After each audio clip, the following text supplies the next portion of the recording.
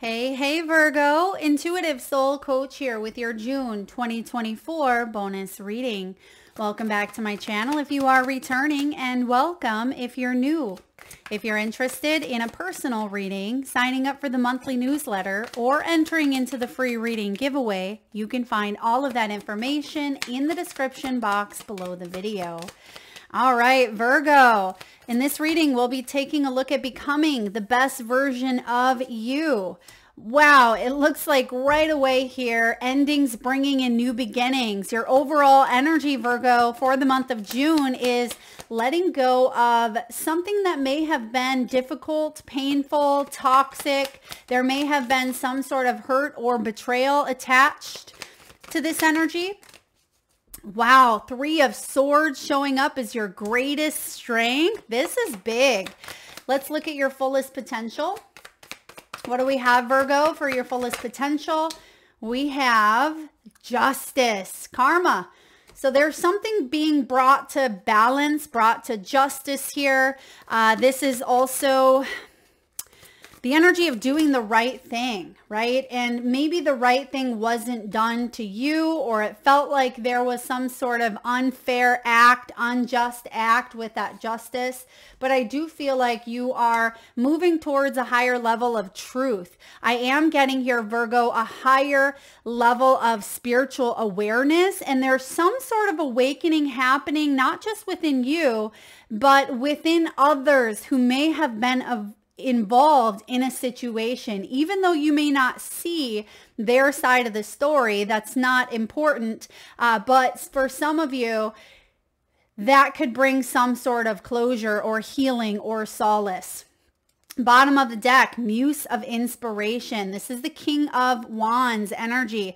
Virgo, this is what you are really working on below the surface. And this could be someone who takes charge of their destiny, someone who is very worldly, active, passionate, entrepreneurial. This is a leader, very successful, and you are an adventurous, warm being, and you want to inspire more creativity, more passion, more joy in your world. What's behind it? Four of Swords. Yeah, you're putting something to rest here is what I'm getting. You're putting something to rest. It's almost as if there's justice here coming in, because that's your fullest potential, is some sort of justice, Virgo.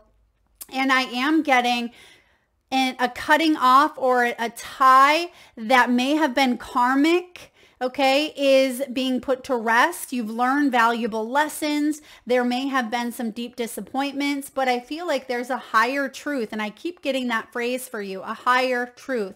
Now, starting off, you have the Ten of Swords. Sometimes this can be a painful ending. It can be surrendering. Some of you may have fell upon hard times financially, emotionally, spiritually, even health-wise. You may have hit a rock bottom in some way, shape, or form, Virgo. But the good news is this is about, climbing up out of a situation and moving towards a brand new beginning. Tens are endings, bringing in new beginnings. So your overall energy is really embracing new opportunities that are in front of you here. And I've been asking Spirit for clarifiers in my mind's eye. So let's just take a look here. What's the clarifier? Oh, 10 of Pentacles. Okay. So double 10 energy showing up. 10 of Pentacles is the card of, could be marriage. It could be retirement, family, legacy. I'm also getting, there may have been something regarding your stability that had maybe even went through a tower. Some of you, it's a divorce. For others of you, you felt like you were on shaky foundation with your career or your finances. The material realm can also be body, right? It's the physicality here of this earthly realm. So some of you may have even had back surgery, or you didn't feel supported in some way, shape, or form. And I also see that through some sort of pain and challenge is really what was the catalyst towards a major awakening.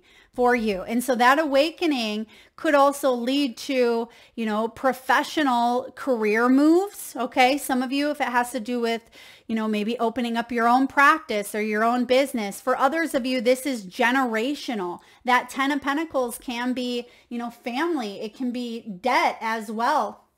It can be investments, long-term goals, things of that nature. Whatever had threatened your stability, or not just threatened, it looks like it actually did interfere. I am getting Tower as a clarifier here for your next card, but I feel like there has been something that shook the foundation of your core, shook the foundation of your being here, and you are moving out of that obstacle phase into more of a make it happen phase, or the strength energy. That's another clarifier. So I'm getting cards left and right here. So again, overall energy, endings bringing in new beginnings, and I do feel like the hard times are over in a way. So some of you may have already received news of a completion of a new opportunity being offered. Maybe it's a new job. Maybe some of you, if you were dealing with the justice system or a divorce or a family, because 10 of Pentacles can also be family court, family law. So if that was a situation that you've been going through, Virgo, I do feel like the end is near, or you've already received news of a new beginning. I'm getting June 17th could be significant, June 21st and June 23rd. Those days are all being highlighted for happiness, for joy, for celebration. Now, your greatest strength is the Three of Swords in reverse. Forgiveness. This is healing. It is coming out of disappointment, heartache, heartbreak. It's painful truths, separation, right? Rejection even. Rejection is God's protection. But I also feel like your greatest strength is to take something that brought you to your knees, quite literally, with the 10 of Swords. Your greatest strength is to take that opportunity and turn it into something golden, right?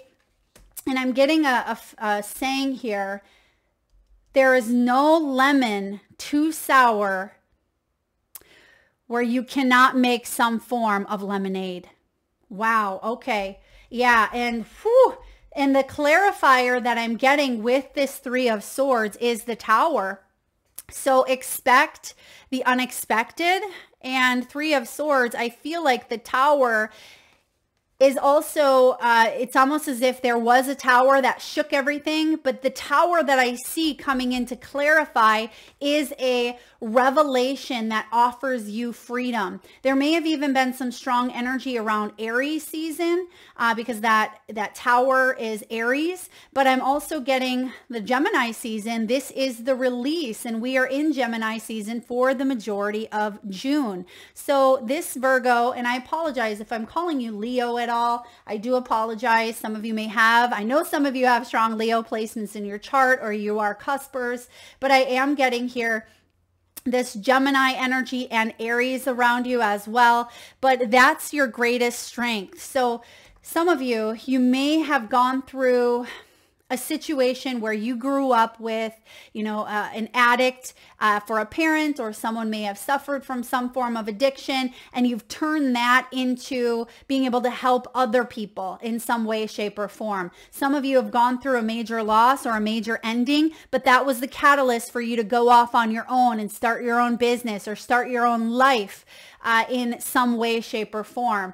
Okay, because I can't wait to tell you what I'm getting here for your outcome and celebratory energy, but it's getting through this, because this is your greatest strength, is your pain. And I know that sounds, you know, it sounds counterintuitive at times, but it really is the source of a major awakening within you. So what is your fullest potential here is justice. Is this Libran energy of, you know, karma, balance, judgments, legalities, equality, fairness, and truth.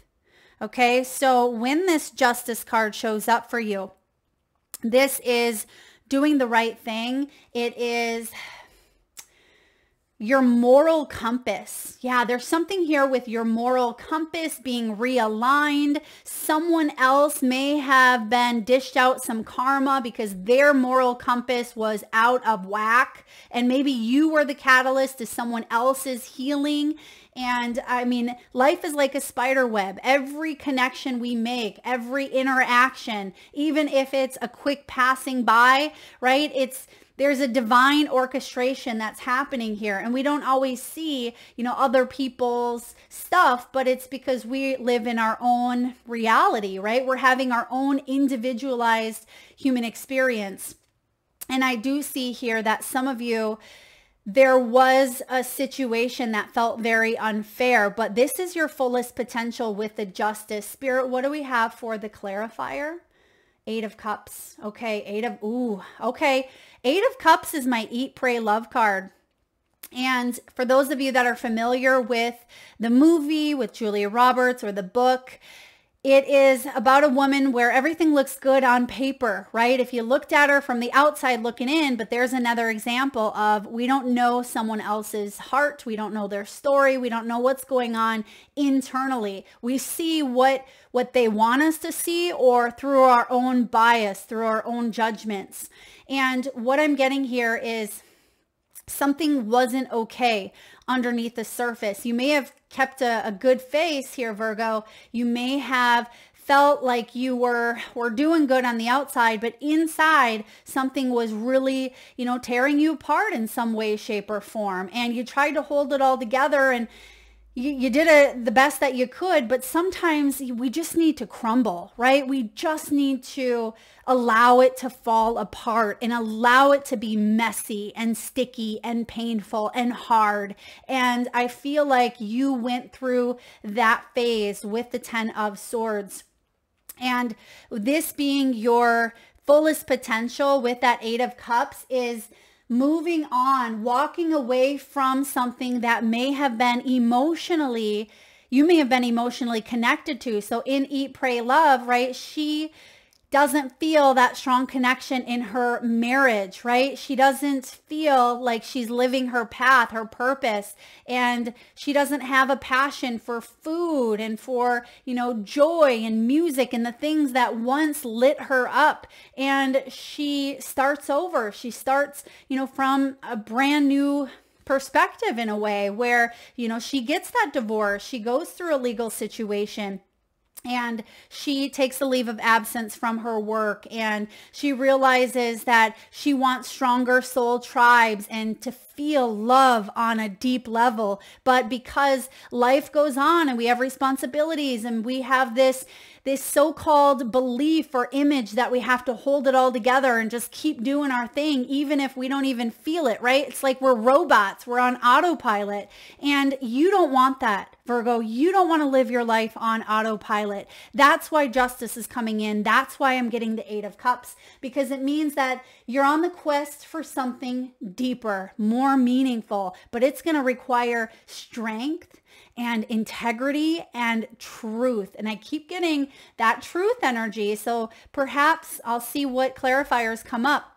But perhaps there was a situation where one wasn't fully being honest with themselves, right? About what they truly wanted. And that may be that catalyst for spiritual awakening here. And truth may be some sort of an ending or painful tower that had occurred in your world.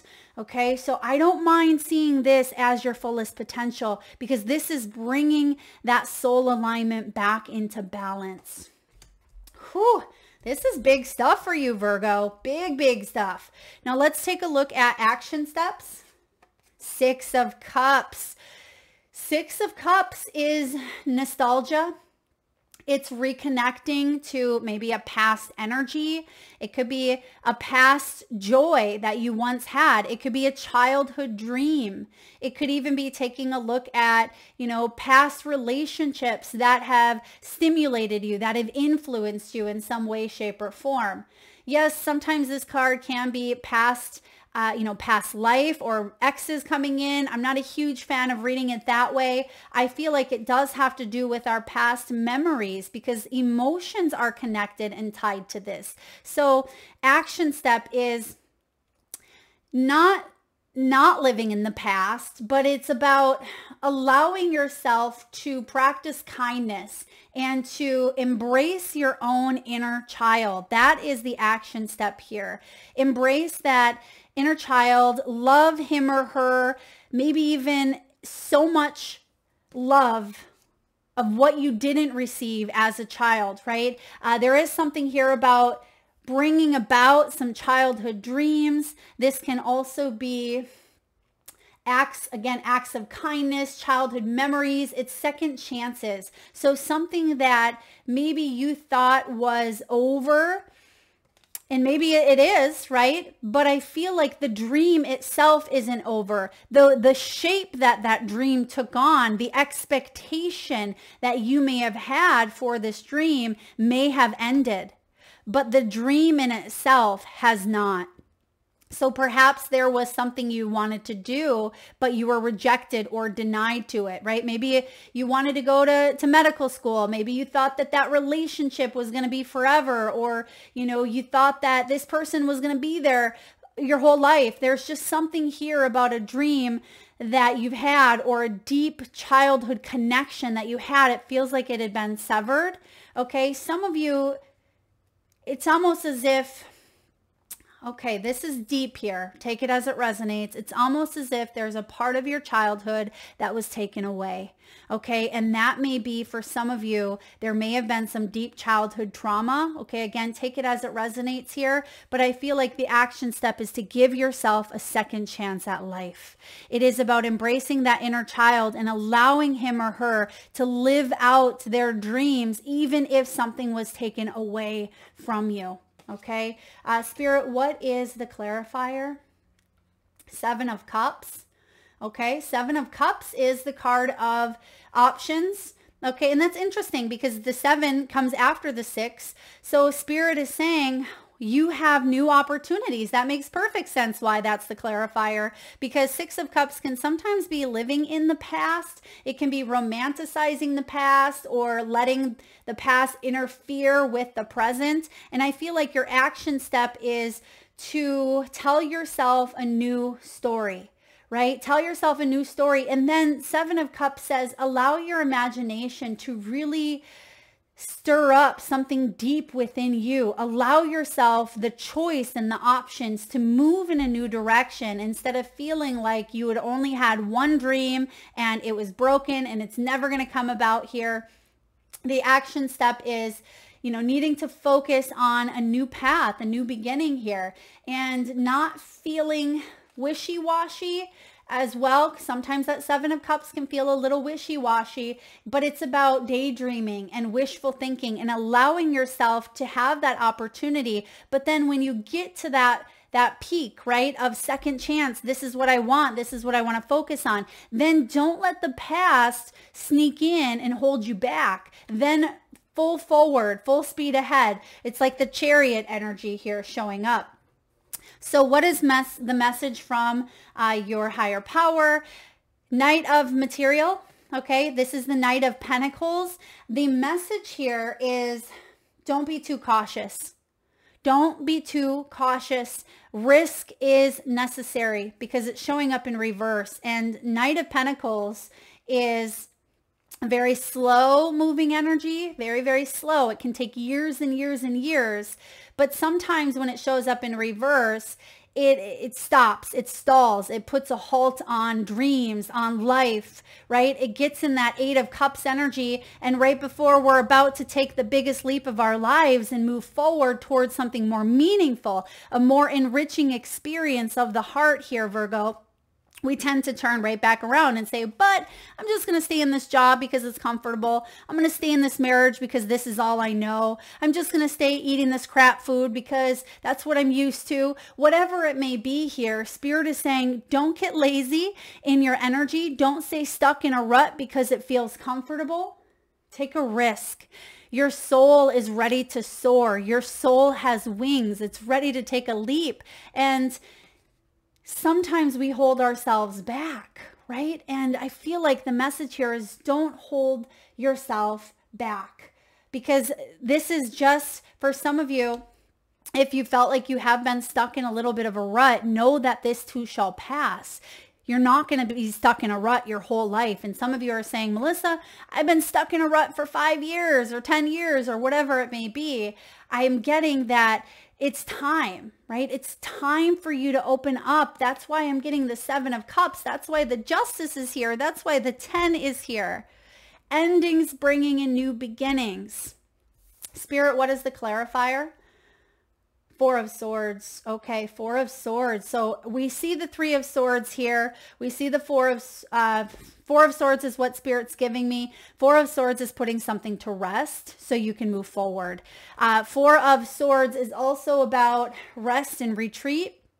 Maybe for some of you, you feel like you've had to be responsible your whole life. Maybe that's part of the childhood piece. Like your childhood was taken away because maybe you had an absent parent and you had to take care of all the siblings, right? Or perhaps you had to grow up way quicker than you should have.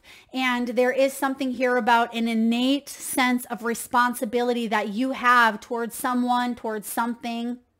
And Spirit is saying, it's okay to have fun. It's okay to allow yourself to play and to enjoy, right? 4 of Swords is also about self-love. It's renewal. It's rejuvenation. It is taking a break, right? Taking a break, catching your breath and regrouping. I'm also getting the message here of you've been doing a lot of self-development and a lot of self-healing. But sometimes we tell ourselves we have to be completely healed, or we have to feel like we're in this position before we get someplace. And that's not necessarily the truth.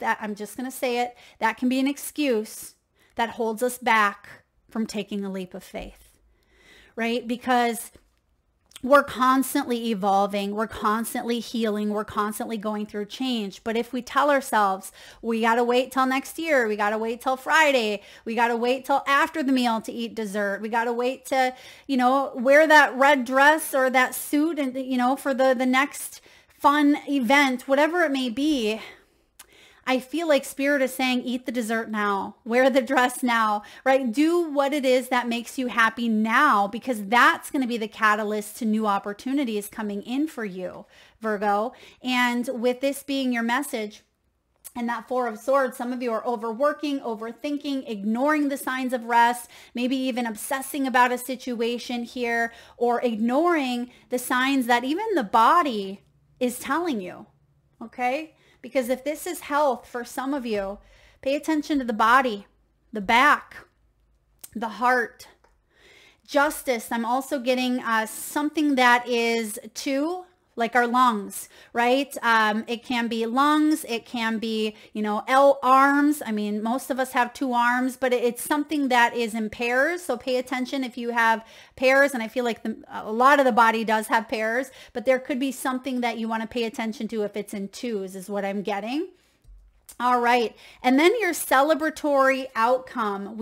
I love that. There it is. And I haven't even looked really at what's coming in here. So you know how I was getting truth, truth, truth? Well, this is why, because you're celebrating the Ace of Voices. This is the Ace of Truth. This is awareness. It is new understandings and clarities. It is truth and logic. It can be about action plans, cutting through barriers, light bulb moments, aha moments. This is a big energy, and you're getting clear about something here. You see the owl showing up, the white owl, something that you couldn't see prior, you're able to see now, because owls are nocturnal, right? They can really use their senses to hone in when times are dark.